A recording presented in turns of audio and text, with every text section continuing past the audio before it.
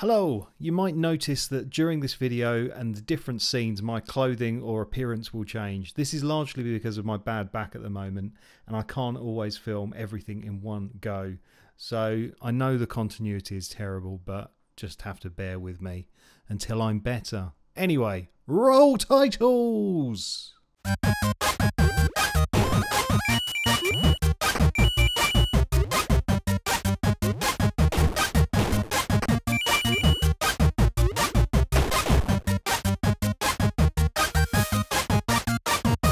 Hello and welcome to today's video. Now my name is Kip Hakes and in theory this is going to be a Fix It Friday video, but I'm not entirely sure because I don't know if what I've got in here is broken.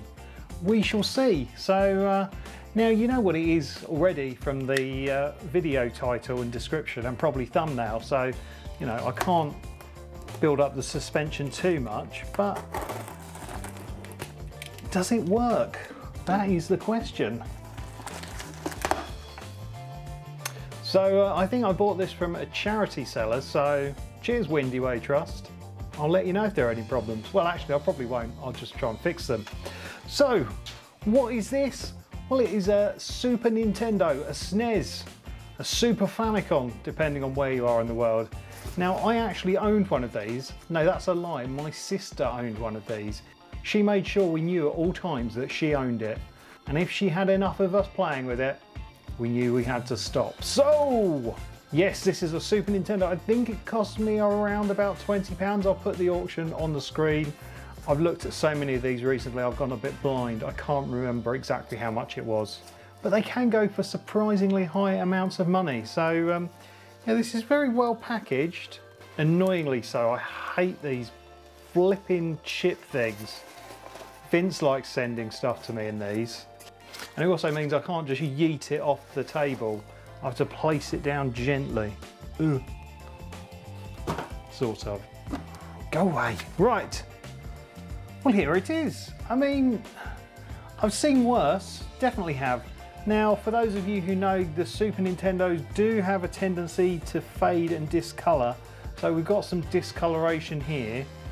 Quite interesting how this bit is discoloured, but the rest of it looks okay, maybe apart from around this power thing. It all feels a bit flappy. This is a bit loose. Makes me wonder if someone's been inside this. Don't remember it feeling as flappy there. Let's have a look at the back. Okay, well it doesn't seem to be missing any screws. Does it have a date on it? It's got a 1992 date on it. Super NES PAL control deck. I didn't realise they were called control decks. So we've got the extension socket on the back there. And yeah, actually it's quite interesting how the discoloration is only sort of really on this bit. It's quite strange. So yeah, basically this was sold to me as untested, and usually on eBay that means it's broken, but we don't want to tell you it's broken. So if it is broken, that's great because I get to fix it for a Fix It Friday video. If it isn't broken, then it's a bit of a rubbish Fix It Friday video. Yeah, we'll see what happens. Now basically in the auction I just won this. I didn't actually have any other Super Nintendo stuff, so I purchased a game. Again, the games can be surprisingly expensive. I got this one cheap largely because the label is faded and it does have some discoloration on the back. I also bought a power brick because most of my power supplies don't do AC, they do DC, and this is an AC unit. So yeah, I didn't have an AV cable for it, but I got an SNES to AV card, and you can see that, that's on the blue screen at the top there. If this outputs any video, it will be recorded on that screen, hopefully. So yeah, it's all a bit of an unknown, and also I don't have a control pad for it. So even if it does work, I can't play with it because I don't have a controller, but Vince is very kindly sending me one to loan to give it a go. Because it is actually quite hard to buy the control panels as well. Don't know why. So, connect up the AV. It's been so long since I've hooked up one of these, because we had a carry case for ours, and like we took it wherever we went. We took it on holiday, we took it around to relatives' houses. It just came with us everywhere. So ours was moved around a lot. Okay, now do I just put the cartridge in and power it on? I mean, yeah, this could be a very quick video, or it might not be. If it is broken, I don't really know what I'm going to do, because I don't know how to repair these things. But you know, it's a learning experience. This is very wobbly. I don't know what's gone on here. Don't like how wobbly this is. Right, anyway, shall we see if it works? Before I show you if it works, why don't you put in the comments if you think it's going to work? Or if you don't think it's going to work, what do you think is going to happen? So yeah, I'll just wait for you to drop in the comments what you think is going to happen. Actually, while you're doing that, I'll tell you, if you don't already, please subscribe to this channel. It's completely free and helps boost this channel. If you really like this channel, then you can join it, or you can join it as a Patreon. And basically means joining it, or joining as a Patreon, means you donate a small amount of money to me each month, or you can just do a one-off payment, and that will help this channel grow. I get that money and I can buy stuff like this, or maybe stuff to repair a Super Nintendo. Yeah, it really helps. But if you can't afford it, that's absolutely fine. Just make sure you hit that subscribe button and maybe press on the bell as well, so you get notified of new videos that have gone up. So will this work? Will it not? Let's find out.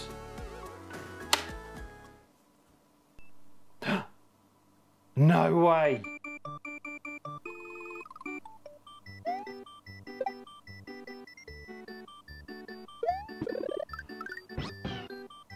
I was not expecting that. Now what's really annoying is I don't have a controller to play it with. That is so cool. Although the AV cable's not up to much, the quality of the picture's not very good. I was expecting slightly better. Well, that has made it a very short Fix It Friday video. Yeah, I'm not entirely sure if the controller ports are working, because I don't have a controller to test it with. But it definitely seems to be working in itself, so that is good.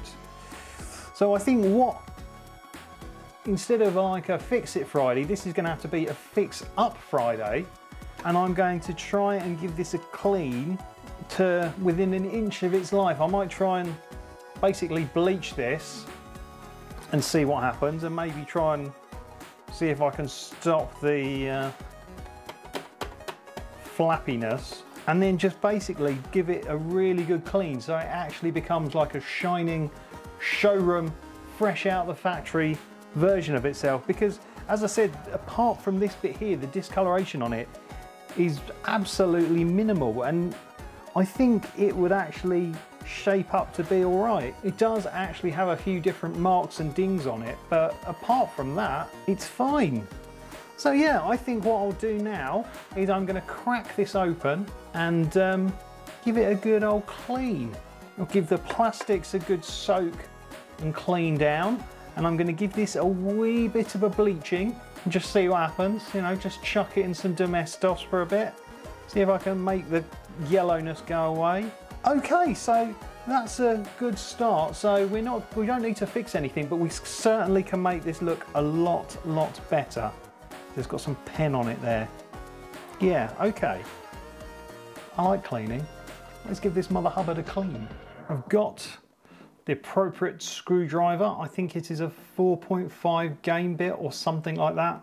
It says it says G 4.5 on it, so it sounds about right. And it does seem to fit the screw. So let's unscrew it. I don't think there's any kind of warranty seal on these, so I don't know if someone's been in it before me.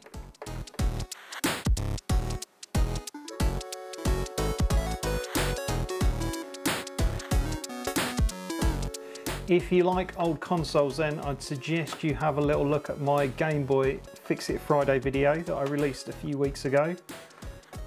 I had a faulty Game Boy, and you can see if I fixed it or not. And actually that is going to have a bit of a restore as well. I've finally got all the bits in for that. So that's going to look amazing. I'm looking forward to filming that. So yeah, hit that subscribe button and keep your eyes peeled for that. I suppose it's a good start that all the screws are here.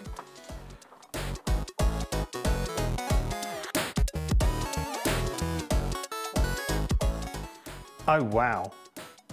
I'm not sure if this has been apart before. I mean, you'd hope that whoever took it apart actually cleaned it. Well, that is gross.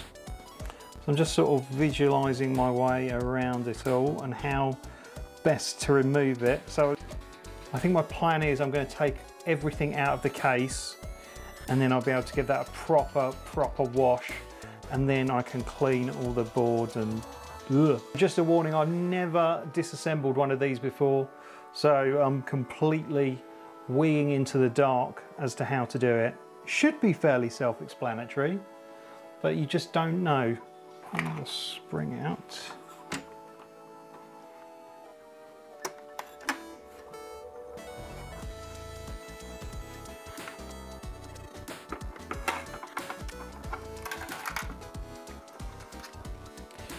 It's easy when you know how.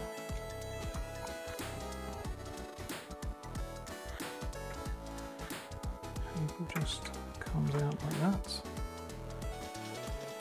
So we've got these plastic clips here and here that connect this very front part onto the back part of the plastic.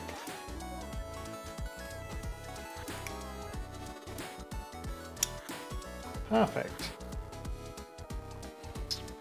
This part is a piece that is exposed to the world, and this is where the controllers plug into, but I can give this a bit of a easier clean.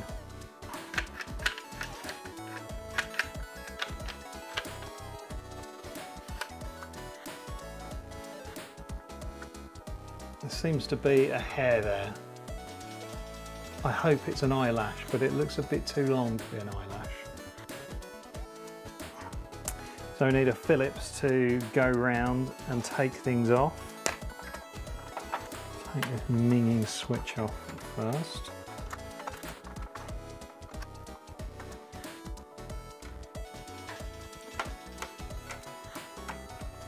Right, I think all the screws are slightly different, so I've got to pay attention. While I'm unscrewing this, let's have a massive shout out to all of those who have joined this channel, both through YouTube and Patreon.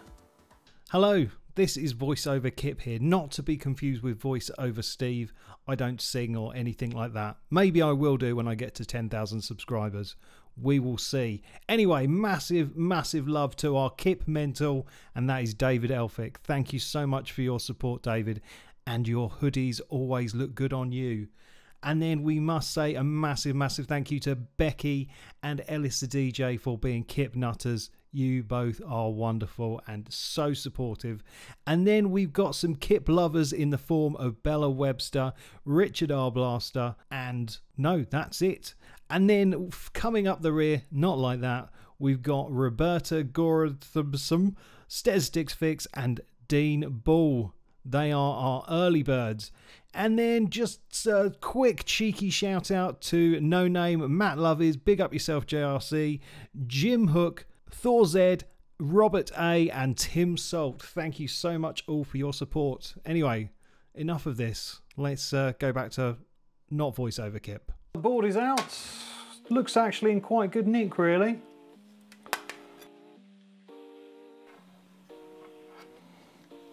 There we go. So this is the scummy cartridge slot and shield. And then this is the main board. So that doesn't look too bad at all, really. Well, yeah, the case is pretty gross, but it's not terrible. Okay, so that's ready to have a good old bath.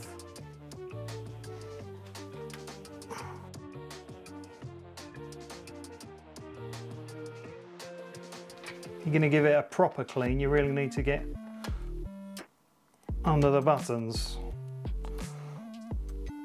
So that is Mr. Reset out. eject out. Right, so I'm going to take this off, hopefully. Oh, okay.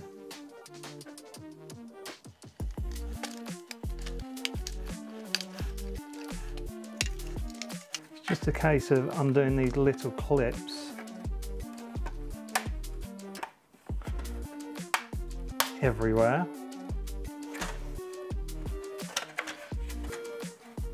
Nice.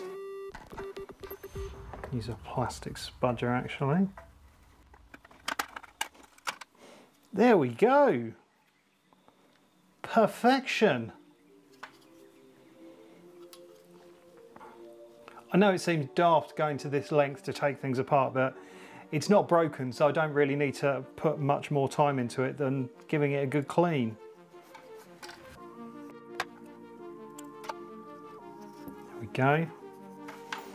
Yeah, I mean, you can see maybe all the crumbs and stuff that are down there. Ah, look. There you go, and that piece just lifts out. I'm going to give this a bit of a bleach and just see if that makes any difference. It might make this fade a little bit, but we'll just give it a go. It's got to be worth a shot.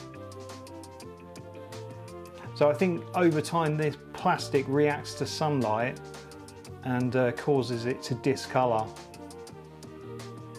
So yeah, if I can give that a bit of a sort out, that'll be all right. But by taking it apart to the lengths that we have, you can get right into these little bits down here where all the grub is and clean it out. And look, didn't even know that. There we go, the power button just lifts straight out. Excellent. So look, we can get rid of all the finger grub there. Oh, that's the light diffuser for the LED.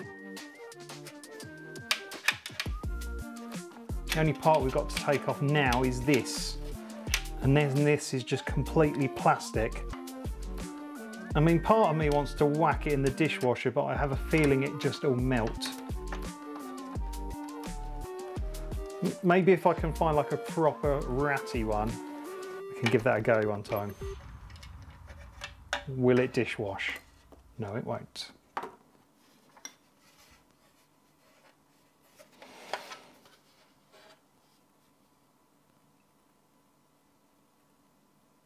Another lengthy hair there. Someone must have really, really loved this SNES. So we've got a load of plastics ready for a bath. So let's go give them a bloody bath.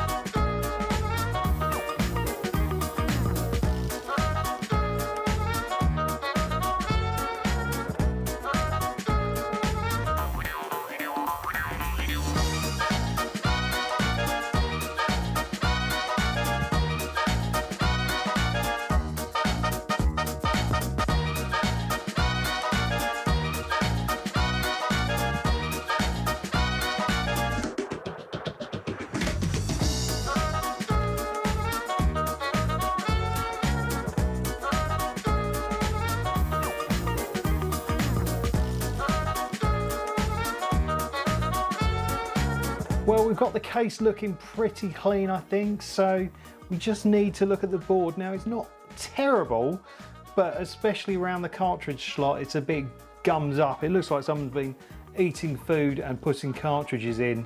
So I thought I'd give that a quick clean and then we can reassemble it. And to clean this, I'm just using a bit of IPA soaked onto a cotton bud and just gently taking away the dirt.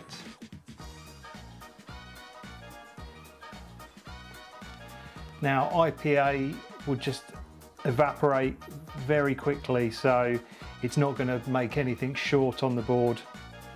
It will just disappear of its own volition.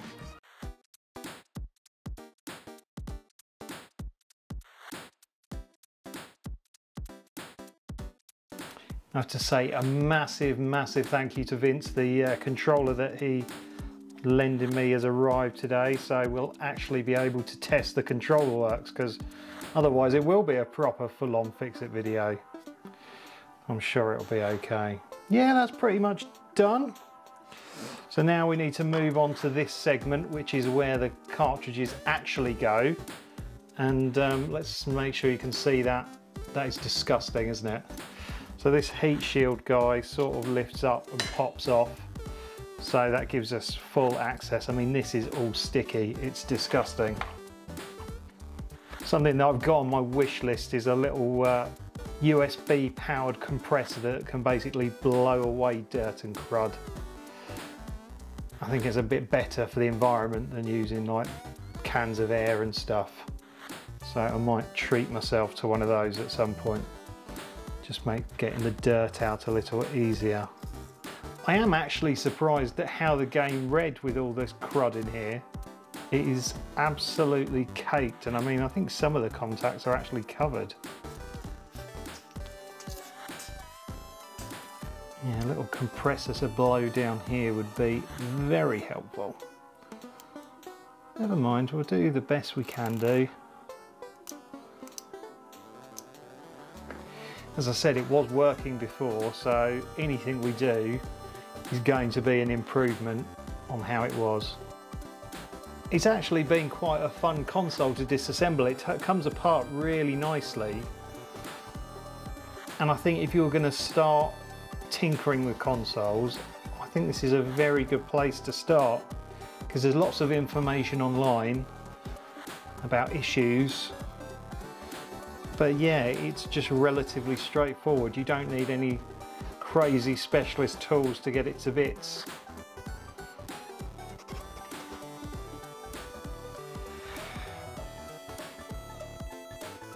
Yeah, I mean, that's looking better, isn't it? Oh, I was going to give the switch a quick clean. I got the worst of the rubbish off. Let's give this guy a bit of a clean.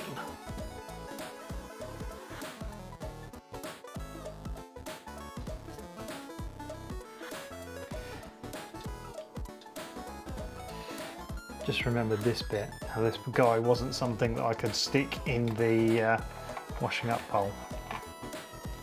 Give it a little clean.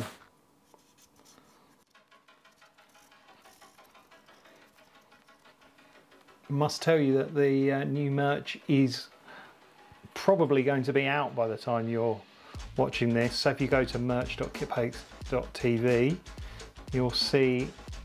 you'll be taken to the Pudult store, where you can buy my merch. And I'm actually getting the samples of it, hopefully tomorrow or Monday, depending on Royal Mail strikes or not. So that's very exciting.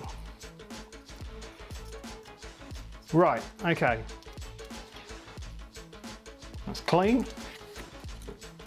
So now comes the fun bit of trying to remember how it all goes together.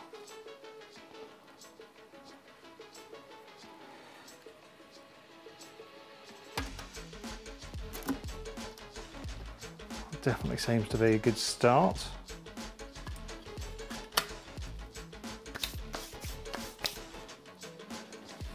So these are the cleaned parts. I did stick this guy in a bit of bleach, and I think it has helped slightly. I'm going to have to do some more researching on retro brighting and all that kind of stuff, because I think it could do work. This bit really lets the whole console down. It's really in lovely condition now. It's had a good wash. But yeah, that's a bit of a mess. There we go. Right, so I can put this on.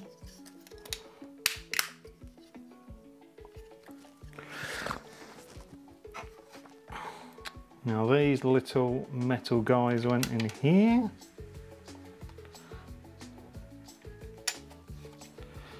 I've used these sections on here correctly, so it should make it easier for me to decode where everything should go. Now, something that's really good for putting screws, especially back into plastic, is if you turn it the wrong way, and then it'll do a little click, and then you turn it in the right way, and that means it threads back on the threads that were originally there rather than making new threads. That makes sense. I think it makes sense.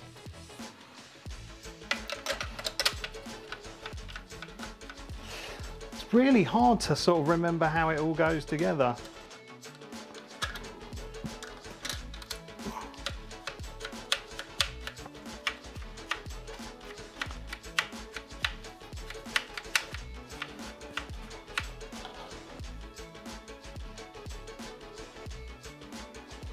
Like that.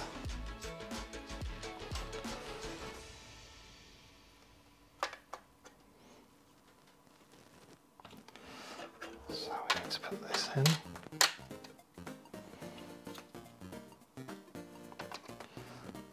The eject and reset can go in afterwards.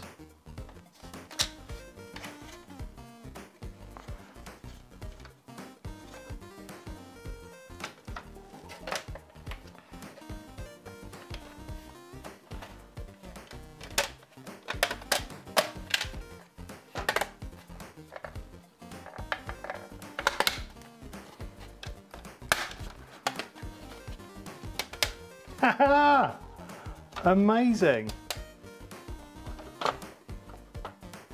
Can you spot the mistake I made when I was assembling that last bit? It's not the buttons, it's something else. If you can spot it, put it in the comments and we'll see if you're right in a little bit. Right, so resets can plop in there, eject.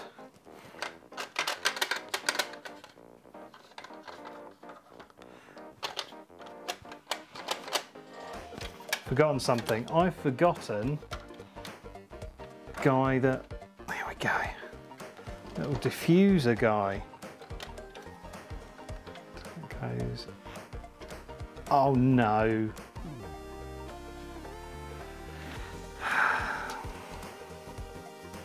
Got to take this all apart again because I forgot the diffuser guy.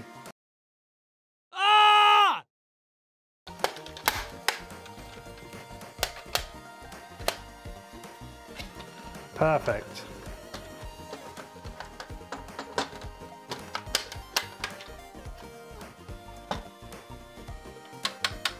I can't remember what type of screw went in there. I have to check my work. Okay, so I finally sussed out where I went wrong. Basically, these longer silver screws go one on this side and one on this side. The shorter yellow ones hold in the power switch. We're nearly there now. I mean, I hope it's still working after all this. I really hope that I haven't ended up breaking it.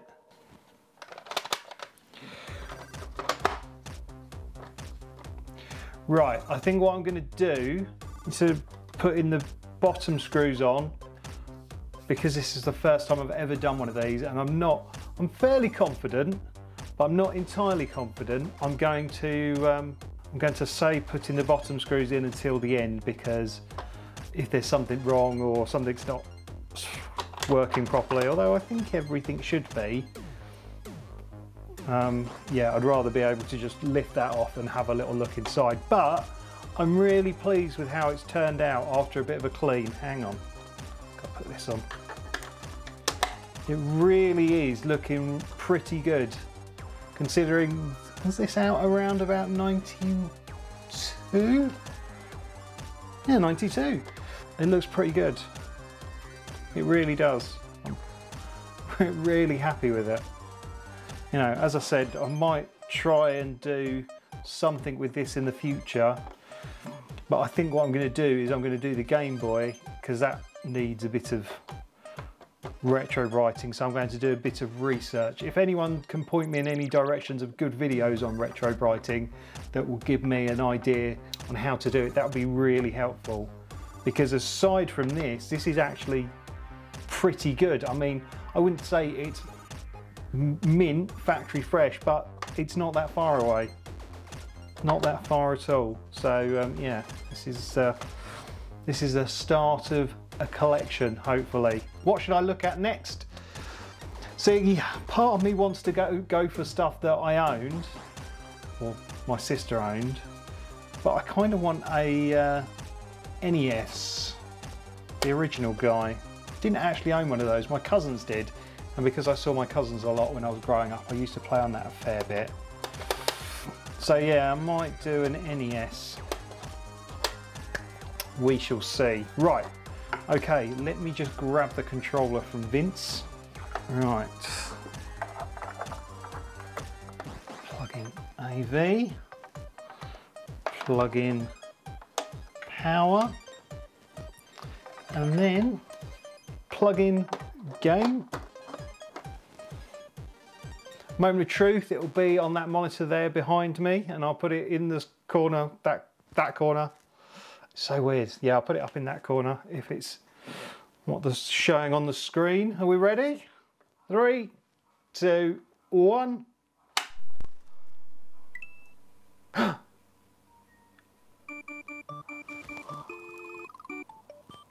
Oh my God, it works! Oh my God, that is so cool. Oh my God, right, well, shall we see if the controller works? I'm gonna have to spin round. I'm not being rude and putting my back to you.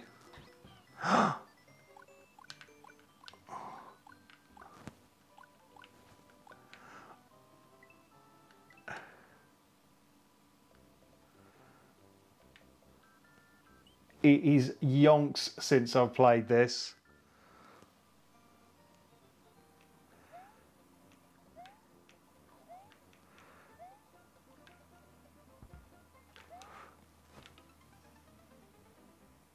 That goes to show how long it's been.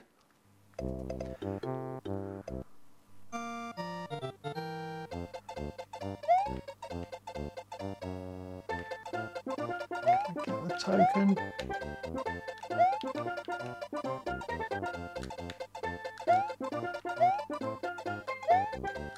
Yes, right. Duck. Oh, I don't need to duck, I'm little. I'm so happy that works. There we go. Our semi-restored Super Nintendo. I think I need a better cable for the HDMI output. Maybe like something that does the RGB, because that just does seem to be composite quality, so it's not as good quality as it could be. But what a result, what a good start. So yeah, if you want to tell me what consoles you'd like to maybe see me try and repair or fix up a little bit and give a good tidy to, then do let me know in the comments. I've really enjoyed this one. And even though I didn't have to fix anything specifically, it's just been nice cleaning it up and having a bit of a old school memory come back to me. Right, that is it for this video. Thank you so much for watching. Don't forget to like and subscribe, but for now, it's game over.